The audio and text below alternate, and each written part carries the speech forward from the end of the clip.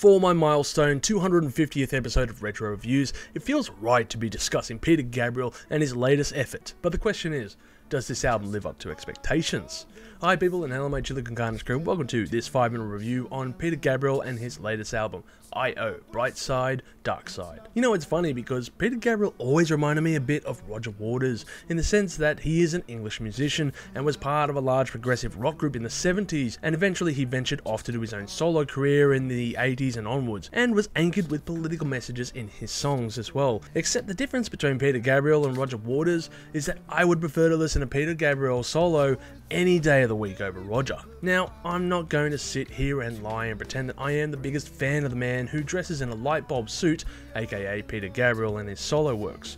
I guess many would say that I'm a flyby fan, but I consider my favourite tunes by the musician a little more in-depth than the casual listener. I mean, who could forget staple classics like Biko, Salisbury Hill, or Games Without Frontiers? So this begs the first question with the album, his first in nearly 15 years. As an artist with over 5 decades of musical output under his belt and several anthemic tracks as well as iconic video clips and performances, it is nigh impossible to compare this recent album to his wealth of his past. But I can say that I believe that this holds up with his fans for most of the part. It is staying true to his sound that has been present on his last few releases, except without the orchestral intervention. Instead, we are subjected to an ambitious electronic art pop record that embraces his past soundscape with a somewhat modern twist separated into two halves, the bright side and dark side. And if you haven't listened to the album yet, then you might have guessed that of course this is the same record on both halves, just with different mixes.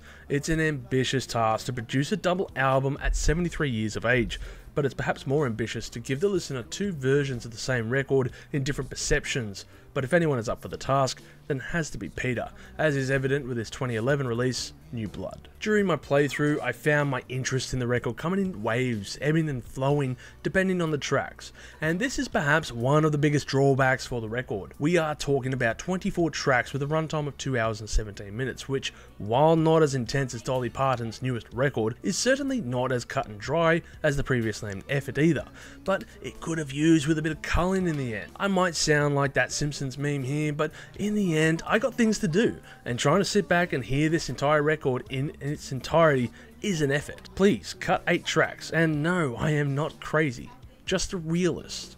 Still, despite the works being the same tunes from side I to side O, they do feel like completely different pieces, and that speaks volumes to the musicianship of Peter Gabriel. Despite its lengthy runtime, it never feels like a bore or tedious effort to listen to. Merely, it contains a few tracks that you could call filler. On the other side, it doesn't exactly contain explosive hits that are instant classics either. It's an album that transcends the middle-of-the-road effort usually found with aging rock stars, and this is hard to give the album a higher score than what it has earned. Overall, I would give this album a score of 6 million chilies on the spicy scale, with my favourite tracks being Playing for Time, Dark Side Mix, I.O. Light Side Mix, and The Court, Light Side Mix. Was the wait worth it?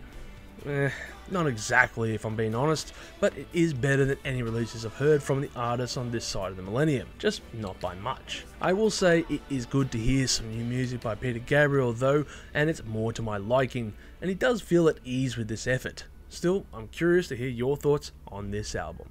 If you've enjoyed this content, make sure to smash that like button, subscribe to us, and stay notified for future music related content because it keeps our manager happy at the end of the day. We are also on Discord, Instagram, Facebook, and all those other social platforms if you want to check us out. As always people, you have a great day and stay spicy. If you've enjoyed this content, make sure to smash that like button, subscribe to us, and stay notified for future music related content because it keeps our manager happy at the end of the day. We are also on Discord, Instagram, Facebook, and all those other social platforms if you want to check us out. As always people, you have a great day and stay spicy.